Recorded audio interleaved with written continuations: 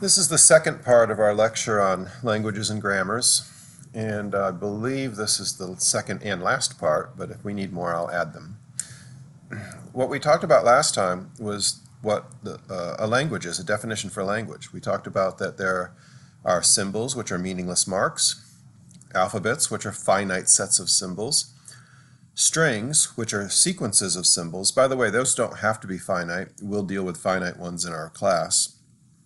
And then a language, which is simply a set of strings. So again, anytime I ask you, hey, is this a language? The answer is yes, because it's a set of strings. And then we talked about a grammar, which provides rules by which you can produce strings in a language.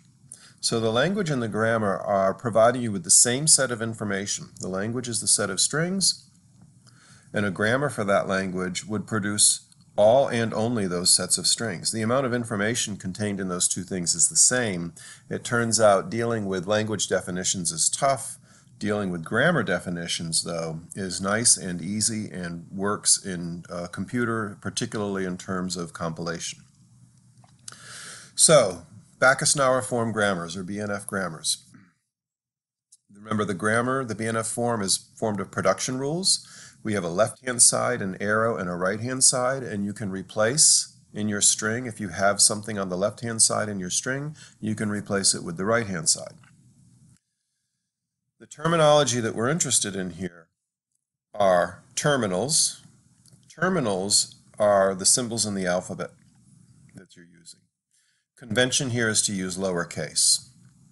It's called terminal because typically, not always, but typically you will have a grammar that once you have a terminal in the string, you can't keep doing any replacement on it. Now again, that's typical in usage. It's not a pure restriction on the definition of a grammar. You could make grammars where terminals continue to be converted into other things or disappear entirely, and we'll talk about those kinds of grammars in a few minutes.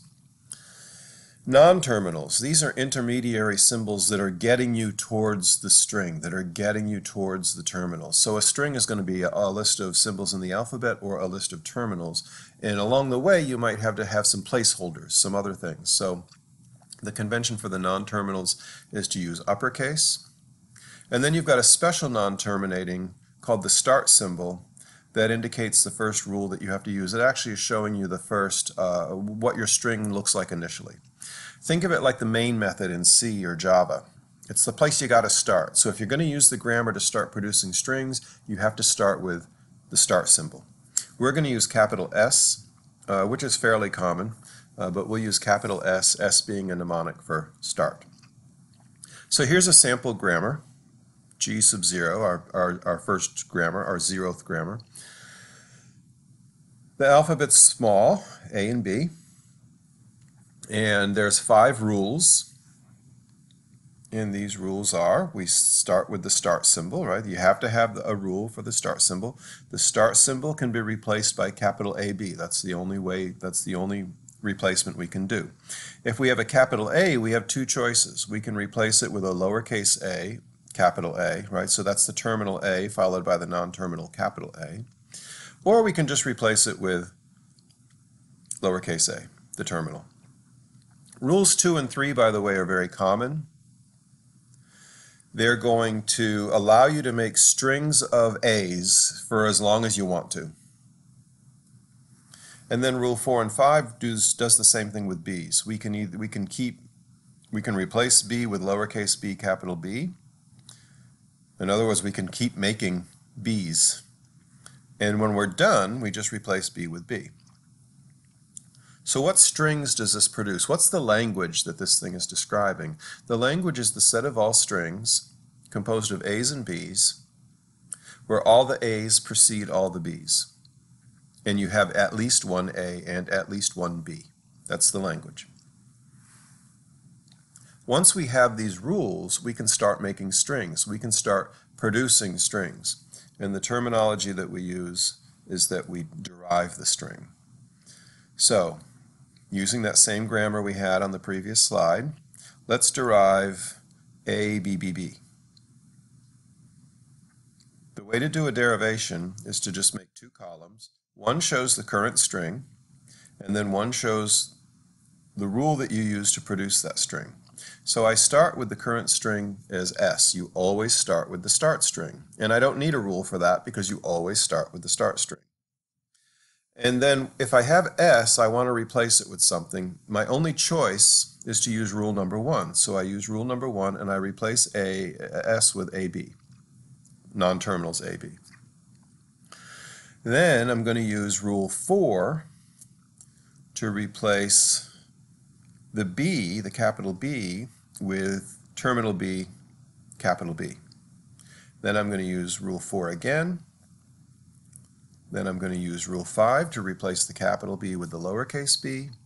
And the only thing I have to do to get my string is get rid of that capital A to get the lowercase a, and I can use rule 3 for that. So there's a derivation for the string ABB. ABBB.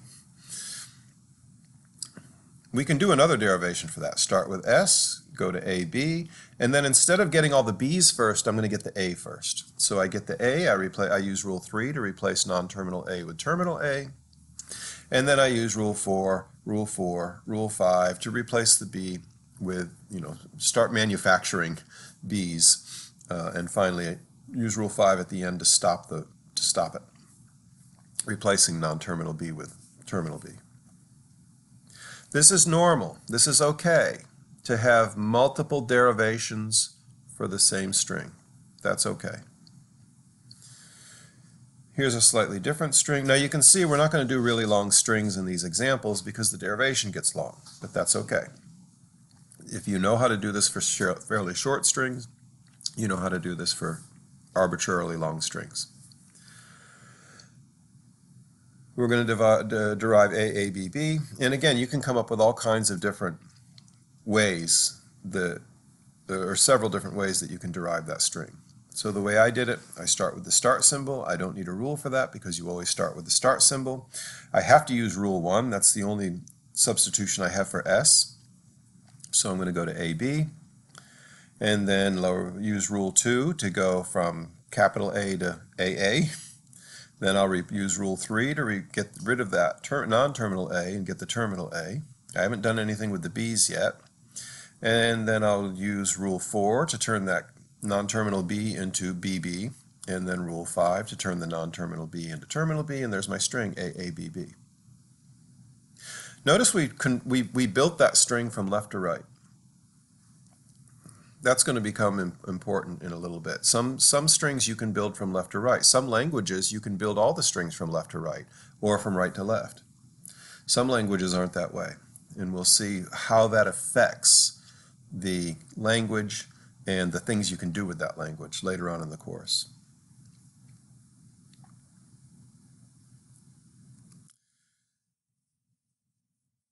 Okay, so let's do this simple example. Again, we're going to let sigma be AB. That's pretty standard. It's going to be AB or 0, 1 almost the whole semester. Let's do language 1. Language 1 is composed of strings that end in BB. And then we'll provide a derivation for BB and provide a derivation for ABABBB. That's going to be our example. All strings composed of AB. We don't care what happens ahead of time as long as it ends in BB. Now, as you're starting to think about how would I create a grammar for this, start thinking about what the shortest possible string is. The shortest possible string is BB. So you need a rule that goes right from the start state to BB. Maybe it goes through an intermediary form, but you need a way to get from start to BB. And then start thinking about the next longest string. Oh, okay, the next longest string would be ABB, so I need a way to do that. And also BBB. I need a way to do that. Next longest string is of length 4. AABB, ABBB, BABB, BBBB, right? You think of all the combinations and then start making up, okay, I need rules that handle all these things. That's the process by which you create these. So I recommend that you pause the video and come up with a grammar. You might come up with a grammar that's different than mine that still does the same thing, and that's okay. But pause the video for a minute. Come up with your own grammar, and then let's see what happens. Okay, so here's one possible solution, and my thinking was this. I'm just going to make where I can make strings of A's and B's as much as I want, and then when I'm done when I get bored with that, right, I can make as many A's and B's as I want in any order, then I'm going to just cap it off with a BB. So my start symbol goes to A. My shortest string in the language is BB, so I can go right from A to BB. And then the rest of these rules, rules 2 and 3, are just there about, okay, I can make A's and B's in any order I want.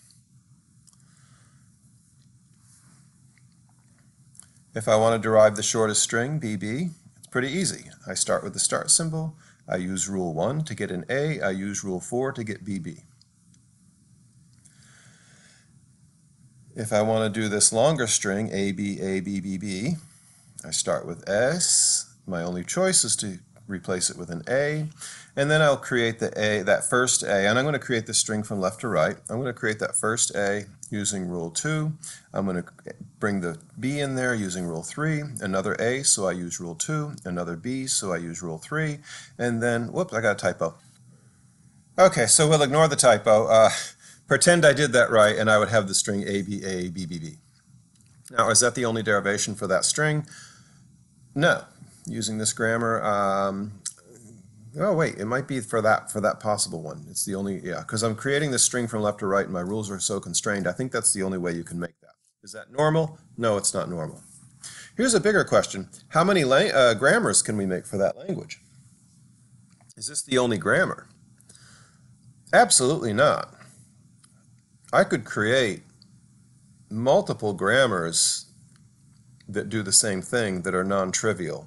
I can create an infinite number of grammars, most of which are trivial, but that tells you that, again, the grammar and the language are separate entities. They're separate things. They're giving you the same amount of information, but they're doing it in a different way. So for the language L1, that's a set of strings. It's a set of strings that end in BB. That's what it is. The grammar is a set of production rules that produce strings that end in BB. So that's the same amount of information, but they are two distinct things.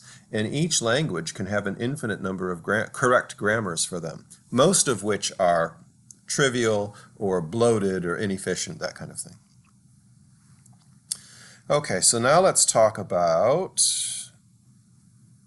the Chomsky hierarchy briefly. This is a particular grammar, and notice this is a grammar that creates strings from left to right.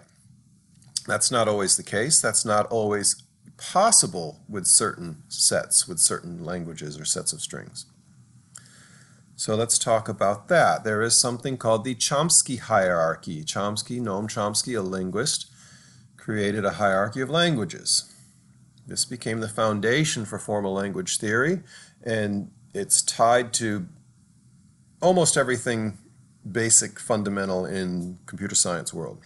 Theoretical models of computation, theoretical limits of computation, programming languages and compilers, data structures and algorithms. It covers a lot of ground. Now, it's not the only way some of these things are presented, but it ties in perfectly with them. So if we talk about theoretical limits of computation, we're going to talk about a couple ways that people have approached that. The most famous being the Turing machine. This notion of languages, Chomsky hierarchy, fits in naturally with the notion of Turing machine. Yes, Noam Chomsky's still alive. He's like 187 years old. So briefly, let's introduce the Chomsky hierarchy. We're just going to define it in terms of grammars. There are other ways that we're going to talk about it later on in the semester, but all we know about right now are grammars, so let's talk about that. Basically, the way the Chomsky hierarchy is built in terms of grammars is it puts restrictions on what you can do with those production rules. The left-hand side and the right-hand side are going to have certain restrictions on them. The most sophisticated language is called unrestricted because it has no restrictions on the left or right. It's also sometimes called recursively enumerable. We're not going to talk about that in this course, the terms recursively enumerable. Basically, if we were taking a purely theoretical course all the way through, we would spend several weeks on developing this notion of what recursively enumerable is and isn't. Basically, it's a way to list the set of strings that you can create in a language. And it's a way to define limits of computation. All right, so let's start with these language characteristics. Regular language. You may have heard the term regular expression. We're talking about a regular language here. Left-hand side must contain exactly one non-terminal. The number of terminals in the right-hand side cannot decrease. And you have to be able to create at least one grammar where the strings are derived from left to right or right to left. Notice this last example we did. This thing produces strings from left to right. It's a regular grammar. And that means because we can create a regular grammar, the language itself is regular. I have to remember to turn my mail off when I do these recordings. Okay? The second one is context-free. We'll talk about why context-free and context-sensitive in a future lecture. But context-free is very similar to regular. Left-hand side contains exactly one non-terminal. Number of terminals on the right-hand side cannot decrease. What's the rule that we got rid of? This rule that you have to go from left to right or right to left. You may be able to make strings where you build them up in the middle. You build them out. Or you build on one end for a while, you build on the other end for a while. Context-sensitive. Left-hand side now, not just exactly one non-terminal. You can have terminals and non-terminals, or multiple non-terminals, multiple terminals and non-terminals. But the rule that the number of terminals on the right-hand side cannot decrease holds. We still have that rule. And then unrestricted, as you would suspect, anything goes. It's just Thunderdome, right? No restrictions.